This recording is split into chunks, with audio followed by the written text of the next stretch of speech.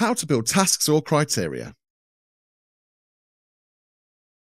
If you're teaching on courses that have specific criteria to meet, such as BTEC or cash qualifications with Pass 1, Pass 2, Merit 1, etc., you can allocate criteria, or tasks as they're known in ProMonitor, to your assessments. So you may have a unit that has multiple assessments, and those assessments have multiple criteria or tasks that need to be met.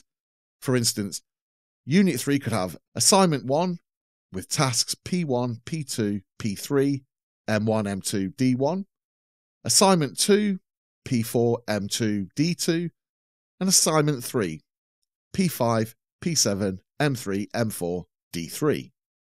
To add tasks, navigate to the brown screen by clicking the course link and click on Course Structure and then Maintain Tasks.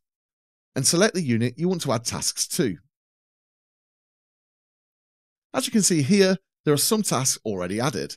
To add another, just click the Add New button, give the task a code, so M1, and task title, which we'll keep as M1, and then click Save.